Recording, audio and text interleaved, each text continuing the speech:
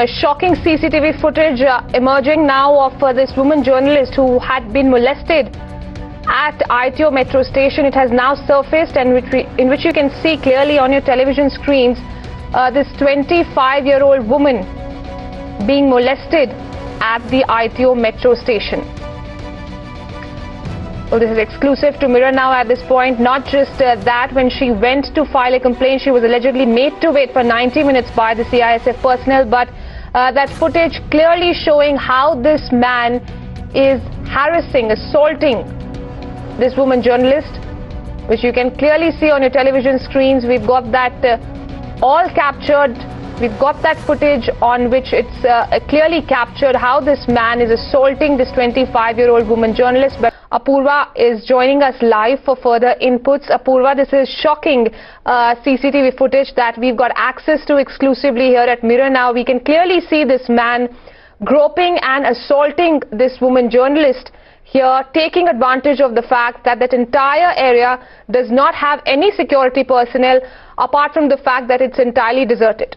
That's right, and that actually raises a lot of questions on how even inside the metro stations, the entire question of security is something that is now out in the open. More importantly, the manner in which this entire case has been dealt with. This complainant had to sit with the CISF for 90 minutes trying to get her complaint across, while the CISF at that point refuses to get a complaint, saying that it is out of their jurisdiction, clearly raising questions. And as you pointed out, even in that CCTV which we have access now, clearly shows how in that entire stretch there is not even one security personnel in that area. Even in that entire place, you can see not even one security personnel is even stationed out at that point. So clearly there is a lot of questions being raised on the kind of security apparatus in place even inside metro stations, which is considered to be very safe. Now, even if metro stations are not safe, and this is the ITO metro station we are talking about, which is usually buzzing with people, it is one of the prime areas, and it is barely 200 meters away from the police headquarters.